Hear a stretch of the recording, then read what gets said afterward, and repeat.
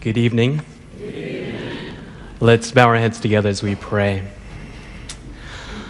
Our Father in heaven, we thank you for this Pillars of Faith weekend.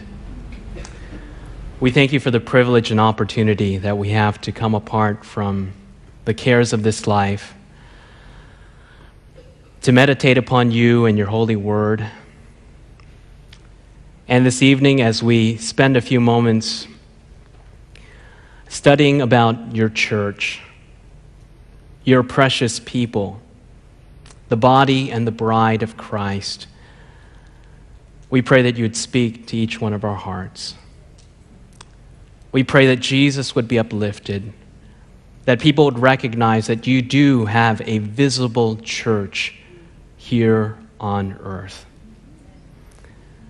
We pray that your Holy Spirit would speak to each one of our hearts, for we ask these things in Jesus' name. Amen. Amen. Tonight's topic is the church. And I want to tell you, as a young person, as a young adult, when you mention the word church in today's society, depending on which circles you go to, there's a myriad of different responses that you receive when you mention the word church. Isn't that right? I remember I used to go canvassing door to door. I would sell books and go all throughout the country, and it was amazing how I would go to certain communities and I would share with them these wonderful books, and they would say, David, they would stop me at a certain moment and say, David, I want you to stop right there. Is this religious material, and do you go to church? And I would say, yes. And it was amazing how fast that door would shut. Just boom. And if you were to go to a person on the street today and ask them the fundamental question, what adjective do you think of when I mention the word church? I think that you would not be surprised to find some of these names. Words like hypocrites, full of hypocrites, uninformed, naive, boring. If you were to ask them, what emotions do you feel when you mention the word church, they would say things like anger, hurt, apathy, feelings of distrust. It's very unfortunate today that we live in a society in which the word church has a certain tag, a certain stigma that is associated with the word church. We live in a day and age where the word church is almost radioactive. Isn't that right? Sad to say, there's another movement within the church. There's a distrust of organized religion. We stress independence and individuality. It's between me and God. Now, I believe that has an element of truth, but I'd like to present here today that the Bible presents a relationship not only between Christ and the individual, but also between Christ and the corporate body, i.e., the church. Today, as a reaction to some of these things in society, church has taken the perspective of being a consumer operation. There has been a paradigm shift to where people go to church to see what they can get out of church rather than what you bring to God in worship. Church has become a place where I get benefits instead of a place where I'm going to give glory to God. There's narcissism that has crept into the church, and it has gone from being God-centered to becoming human-centered. This is the society that we live in today, and with all the faults, with all the foibles, with all the idiosyncrasies that our church today has, Ephesians chapter 5, verse 25 says, Christ also loved the church. Can you say amen? Christ also loved the church and gave himself for her. That with all the problems that are in the church today, all the quote-unquote hypocrites, all the idiosyncrasies, and all the things that are wrong with God's church, it is still the apple of God's eye. Can you say amen? God still has a visible church on earth today. This is from the magazine Signs of the Times, July 13, 1904. I love this statement.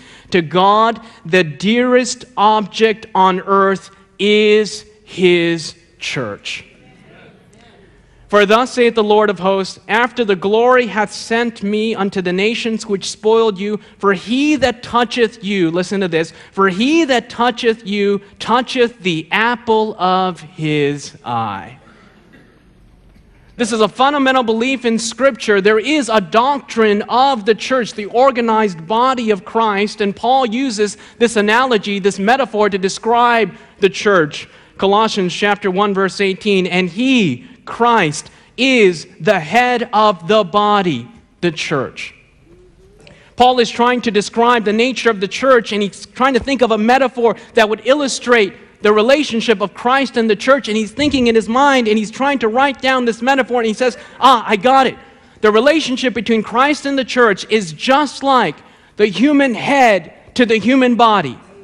I want you to think about that relationship, because so many times in society today, people put the church over here and Christ way over there. They are separate entities. But the Bible presents this picture of the head and the body. Now, if you sever your foot or your toe, life still can exist. But if you sever your head, that's an execution. They are together. They are distinct, but they are inseparable. Paul goes on in Colossians chapter 1, verse 24. What is lacking in the afflictions of Christ for the sake of his body, which is the church. Ephesians chapter 5, verse 23. Christ is the head of the church. He is the Savior of the body. Now, I've heard this in some circles. Why can't I just be baptized into Christ? Why do I have to be baptized into a body, into a church? Where in the Bible is this concept that when you're baptized into membership, into an organized church? I take them to Ephesians chapter 4, verse 5. The Bible is very clear. For by one Spirit, notice the language here in Ephesians chapter 4, verse 5, for by one Spirit we were all baptized, notice the operative word here, we were all baptized into one body. The Bible presents this very clear picture that membership, that when you are baptized into an organized body, the church. And that the way we become a part of God's church, or a part of Christ, I should say, is by being baptized into the church, the body of Christ. Paul goes on, whether Jews or Greeks, whether slaves or free, and have been all made to drink into one Spirit. Now I want you to notice the language here. It says, by one Spirit we were all baptized into one body. One body. You ever open a phone book before? Someone out there is like, I feel the Holy Spirit speaking to me. I want to go to church. Say they go to the C's in the yellow pages. Not a lot of people use yellow pages today, by the way. They Google it. And so they get on Google and they put churches in Thompsonville or East Lansing or wherever you are, and it's just like a smorgasbord. It's like going to the buffet. And you go down through the C's, and there are so many different churches. Many people wonder why there are so many denominations today. This is a fair question. After all, there is just one Bible. I want you to think about this. One Bible, one Savior, one God. Then why is it that there's over 1,000 denominations in the world today? How do we get to this point? It is so confusing that the average person, by some point, just puts up their hands and says, forget it, I'm just going to worship the Lord at home. have home church. And people ask the question, is it ever possible to find the truth? I like to present this simple principle. You go to the Bible to find out what the truth is. Amen? Then you find a church teaching in harmony with the Bible, not the other way around. And so I'd like to present here this evening, how many churches did Jesus establish when he left earth? 1. Ephesians chapter 5, verse 25 through 32 reveals the same thing. Jesus gave himself for the church, singular, definite article. This is an essential point to grasp. How did we get to the point today where we have over 1,000 denominations in the world today? When Ephesians chapter 4, verse 5 says, one Lord, one faith, and one baptism. I'd like to invite you to turn with me in your Bibles here this evening. The first metaphor that the Bible uses is the body of Christ. Christ is the head, we are the body. I'd like to invite you to go to another symbol in the Bible that describes the church of Christ, and that's found in Revelation chapter 12. Revelation chapter 12 in verse 1. The Bible describes another symbol of the church, Revelation chapter 12 and verse 1. Now a great sign appeared in heaven, a woman clothed with the sun, and the moon under her feet, and on her head a garland of 12 stars. Revelation 12 describes a chaste, beautiful, and virtuous woman. I want you to notice the nature of the symbols that Revelation chapter 12, verse 1 uses. It says that she's standing on the what? She's standing on the moon. She's clothed with the sun, and she has a garland of 12 stars. The only way we get light here on earth, apart from man-made light, is the sun and the moon and the stars. This woman is clothed with light. The Bible describes the church as being a woman. You can see that in Jeremiah chapter 6, verse 2, and 2 Corinthians 11, verse 2.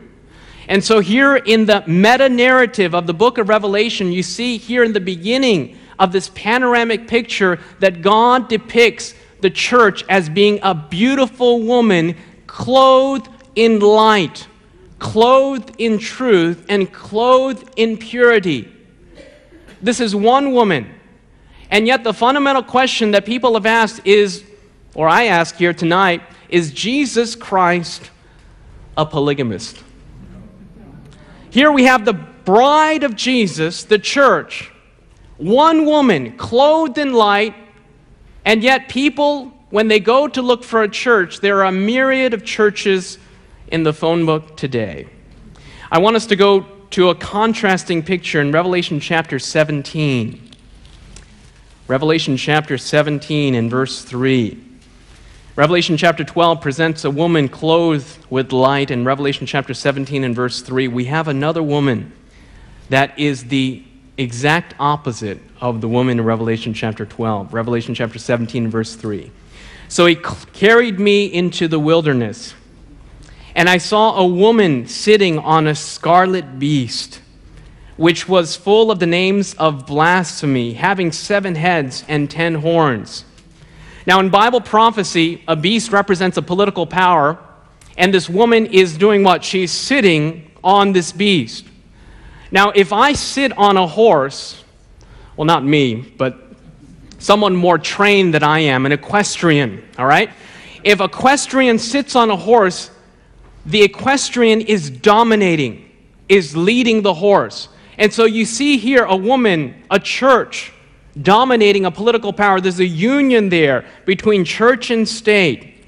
Verse 4, the woman was arrayed in purple and scarlet, and adorned with gold and precious stones and pearls, and having in her hand a golden cup full of the abominations and the filthiness of her fornication. And on her forehead a name was written, Mystery, Babylon the Great, the mother of harlots and of the abominations of the earth. I want you to notice the contrast. In Revelation chapter 12, we have the epitome of purity and light. A woman clothed with the sun, the moon under her feet, on her head a garland of 12 stars. And in Revelation chapter 17, we have a woman who in 3 times in Revelation chapter 17, the word fornication is mentioned 3 times to describe this woman. It actually says the filthiness of her fornication. So here you have a woman, purity, Revelation chapter 12. Impurity, Revelation chapter 17.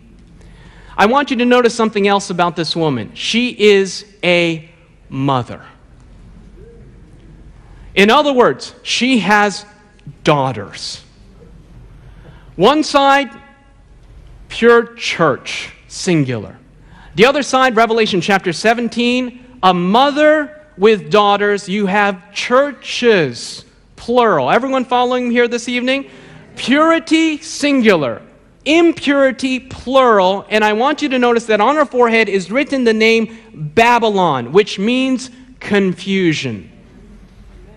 That's what you experience when you open the yellow pages today. Confusion. There's a cacophony of noise today in Christendom, and I want you to remind each one of you that the daughters look similar in their to their respective mothers, yet they are not identical.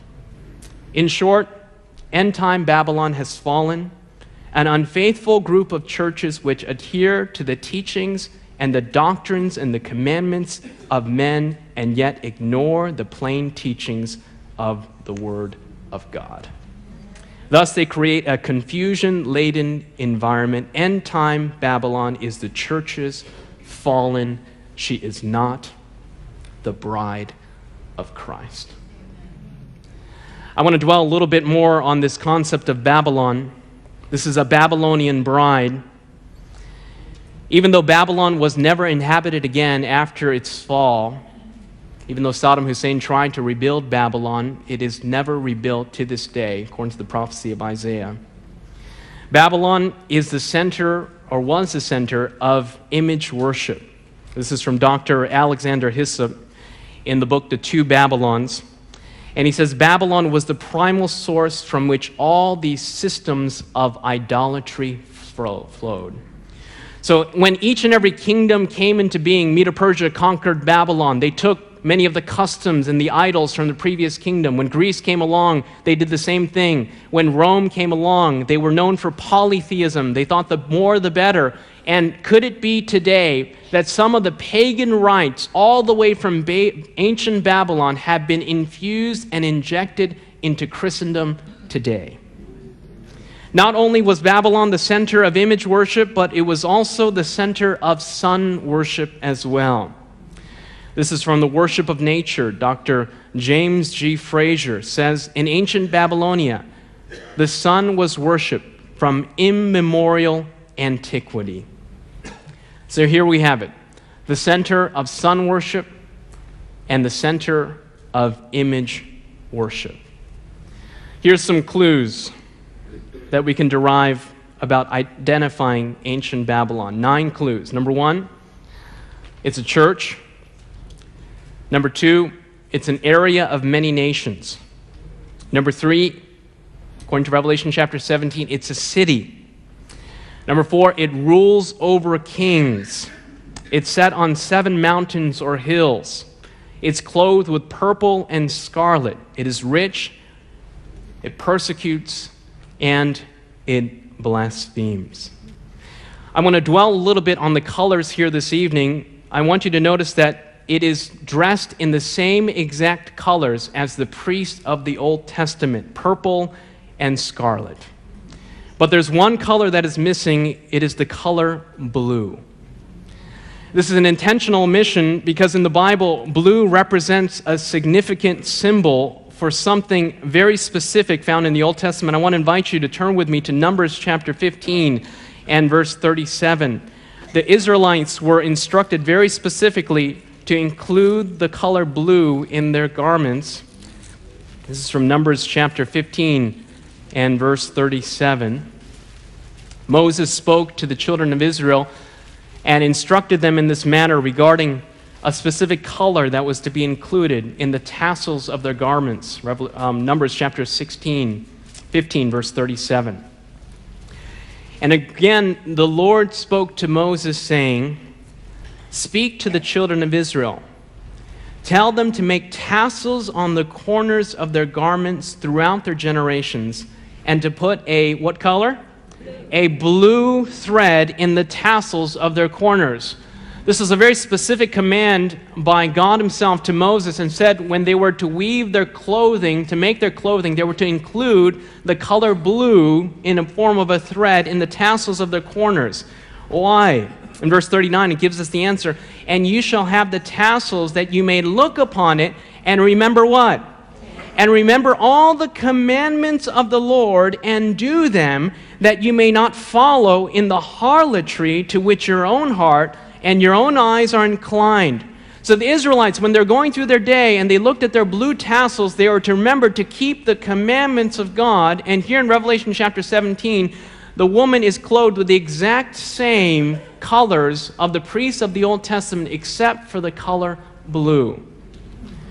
This is an implication that the woman of Revelation chapter 17 purports to be a priest, God's representative, but is missing the color blue. The author of Revelation is communicating that this is an unfaithful church that has forgotten the commandments of God. Clearly, she cannot be the true bride of Christ, because the end-time church keeps the commandments of God and has the testimony of Jesus. So just as a review, Revelation chapter 12, the pure church, clothed with the sun, the moon under her feet, a garland of 12 stars, a symbol of light and purity. Revelation chapter 17, a myriad of churches, a woman, a harlot with her daughters, a symbol of impurity, not keeping the commandments of God. And in Revelation chapter 18 and verse 2, we have the most stark warning, I believe, in all of the scriptures. Yet a message of hope. Revelation chapter 18 verse 2, "And he cried mightily with a loud voice, saying, Babylon the great is fallen, is fallen. And I heard another voice come from heaven saying, Come out of her, my people." This is a beautiful message, because even though Babylon is about to fall, Babylon is fallen, God says that his people are still in Babylon. The reason is lest you share in her sins and lest you receive of her plagues. Revelation chapter 18 verses 1 through 5 is God calling his people out of end-time Babylon. God claims the people, but the systems that teach error and ignore the plain teachings of the Bible are disavowed. I want you to notice that the Bible is very clear that Babylon is not to be reformed, but to be left. God is calling his people out of Babylon. One commentator says the first justification of the woman is in her being called out of Babylon the harlot. When judgment is about to fall for apostate Christendom, Babylon is not to be converted, but to be destroyed. In every apostate or world-loving or world-conforming church, there are some of God's invisible and God's true church who, if they would be safe, must come out. This is what I believe to be the final warning to go out before the world. And yet the fundamental question comes to each one of us here tonight.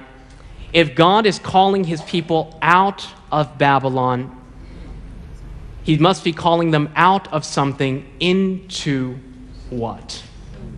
Isn't that right?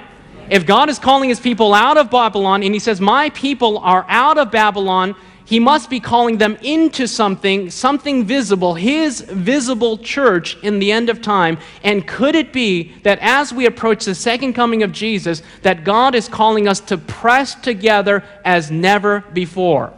We're not to be out there doing our own thing, but God is calling an end-time movement together. He's calling them out into his visible church. God's end-time church will uphold the teachings and the commandments of God over the teachings and traditions of men. It will uphold the divine law. as a great moral standard. Does God have a church on earth today? The answer must be yes. If the answer is no, then Jesus was wrong when he said the gates of hell will not prevail against her. Jesus wasn't wrong. He wasn't lying. His church is still alive, and amidst the confusion and fallenness of the contemporary religious environment, she upholds God's word, God's law, and most importantly, God's gospel. And so very quickly here this evening, I'd like to identify some characteristics of God's visible church here on earth. Number one, it will recapture the pure faith of the disciples.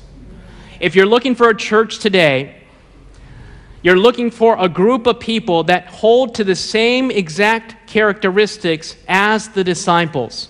The Bible calls it the remnant. Now, I don't sew. I'm not a seamstress. But I hear that when you go to a fabric store, there is a remnant bin. Isn't that right, for those of you that sew?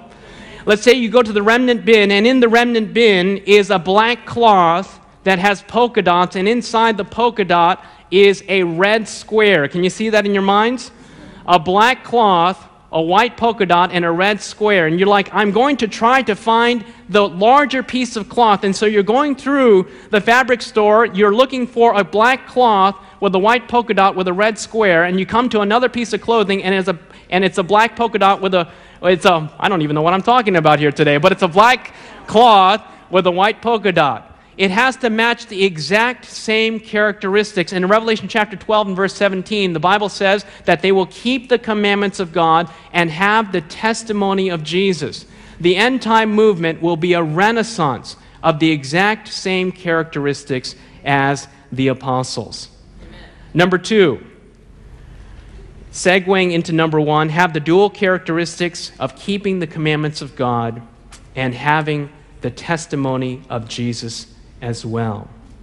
Revelation chapter 12, verse 17 says that the testimony of Jesus is one of the characteristics. Revelation chapter 19, verse 10 says the testimony of Jesus is the spirit of prophecy.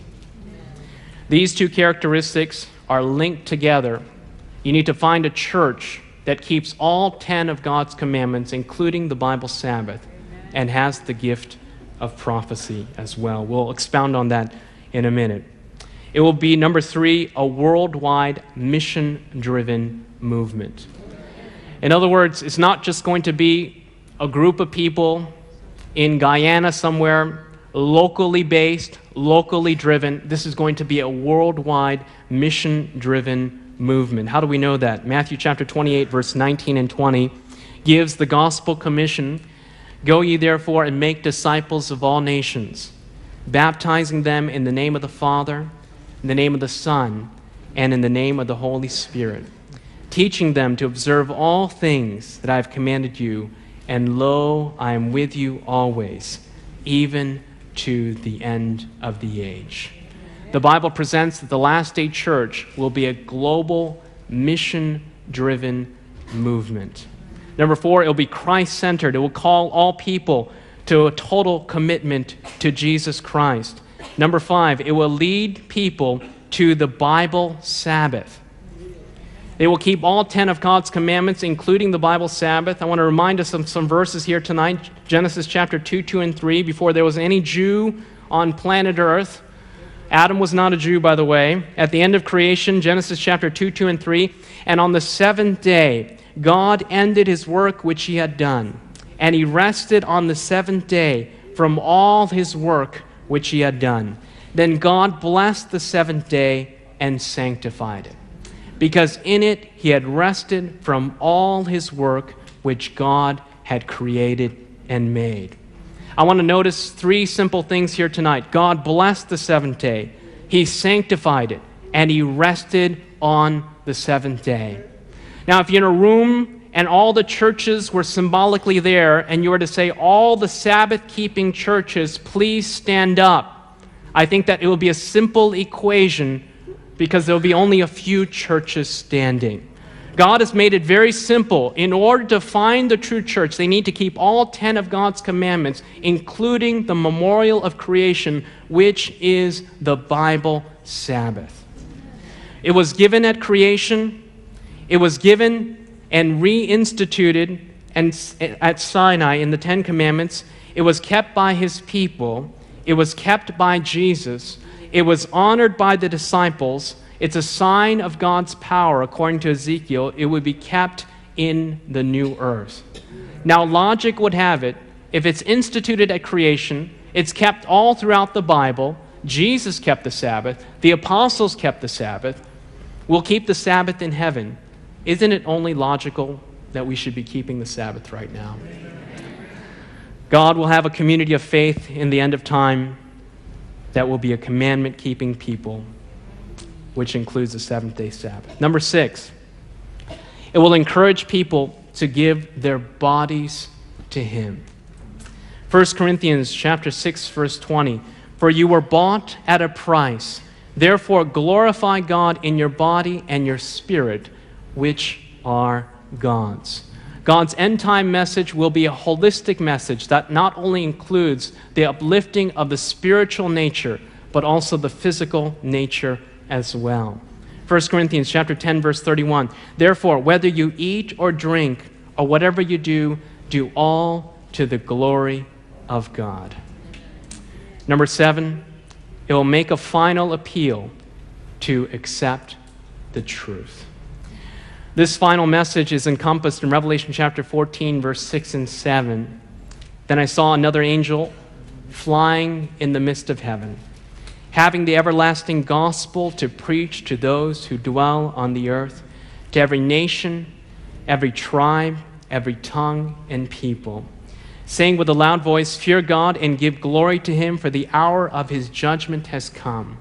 And worship him who made the heavens, the earth, the sea, and the springs of water.'" Amen.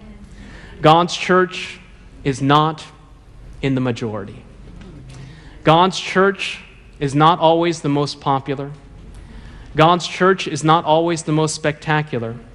And God's church does not need the approval of the popular religious leaders today. And so when we look for a church, we do not always have to look for the most dazzling or the most brightest or the church with the largest architecture, but we need to go to the Bible to find these biblical characteristics and then find a church that matches those characteristics as well. As we go to truth, as we go to the Bible to find these truths, the truth beckons us to follow it. It burns in our soul. It frees our mind from error. It demands that we take a stand. Now, this evening, I'd like to ask some questions that people have when we talk about an organized body or a church. And as a pastor, I've had to address some of these questions. And one question that I get many times is this one: why do I see so many people problems in the church?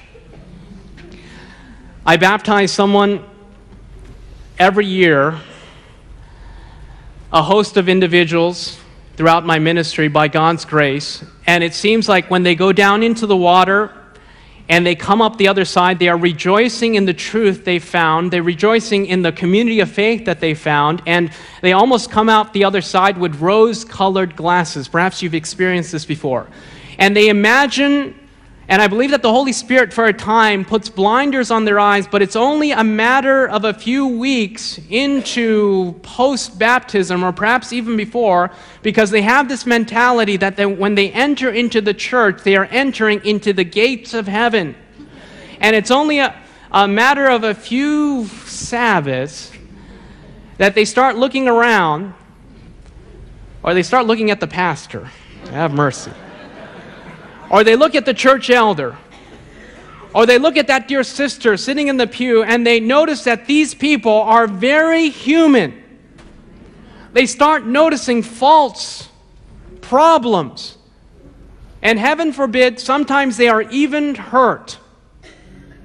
Why is it that there are people problems in the church. After all, isn't this God's church? Isn't this the woman of Revelation chapter 12, clothed with the sun, the symbol of epitome of light and purity? In Matthew chapter 13, verse 24 through 30, I'd like to invite you to turn with me there. This is a principle that the Bible presents for God's church on earth today. It's the parable of the wheat and the tares. Matthew chapter 13, verses 24 through 30.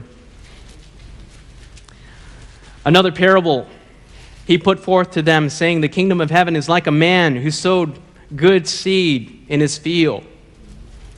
And while the men slept, his enemy came and sowed tares among them, and the wheat among the wheat, and went his way. And when the grain had sprouted and produced a crop, then tares also appeared. So the servant of the owner came and said to him, Sir, you do not sow good seed in your field. How does it now have tares? And he said to them, An enemy has done this. Then the servant said to him, Do you want us to then go and gather them up? But he said, No, lest while you gather up the tares, you also uproot the wheat with them. I want you to notice verse 30. This is very important. Let them grow what? Let them grow together until the harvest, and at the time of harvest I will say to the reapers, First gather together the tares and bind them in bundles and burn them, and gather the wheat in my barns. I want you to notice that in this parable there are the wheat and the tares, and they are to grow together until the time of harvest. I want us to skip down to verse 36, in which Jesus explains the wheat and the tares. Let's go very quickly to verse 36. Then Jesus sent the multitude away and went into the house, and his disciples came to him and said, Explain to us the parable of the tares of the field.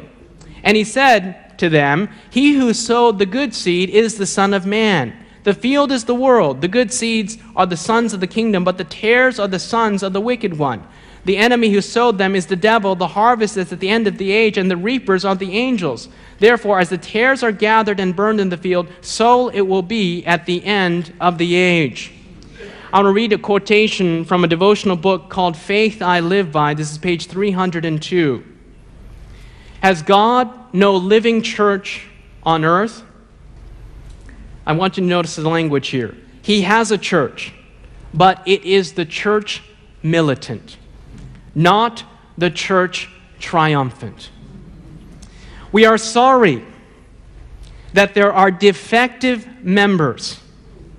While the Lord brings into his church those who are truly converted, Satan at the same time brings persons who are not converted into its fellowship. While Christ is sowing the good seed, Satan is sowing the tares. There are two opposing influences exerted on the members of the church. One influence is working for the purification of the church, and the other for the corrupting of the people of God. Now, sometimes people want to go into the church and identify the tares. That is not our work. Amen? The other temptation that people have is to focus on people. We need to focus our eyes on Jesus. Amen? The author and the finisher of our faith. This is his church. It may be faulty, it may be frail, it may have people problems, but it is God's church, and he loves this church. He will carry it through to the end. Amen? Last day events 181. The church may appear as about to fall, but it does not fall. I do not believe in this principle of a remnant within the remnant. This is God's remnant, and it is going through to the end. Amen? We need to stay on the ship. We need to stay on this boat because Christ is the captain of this ship. The other question, the temptation that people have, why should I even go to church? Ever heard that before? Why not just stay home? Have home church. Well, this is something that I believe that should be an exception. I'm not saying that there are some weekends or some Sabbaths that it's not a sin to stay home and worship the Lord, but I say that it should be something that is not a rule. In Hebrews chapter 10, verse 25, we know this, not forsaking the assembling of ourselves together, as the manner of some is, but exhorting one another, and so much the more as you see the day approaching. The Bible is very clear that we are not to forsake the assembling of ourselves together as the manner of some is, but exhorting one another, and so much the more as you see the day approaching.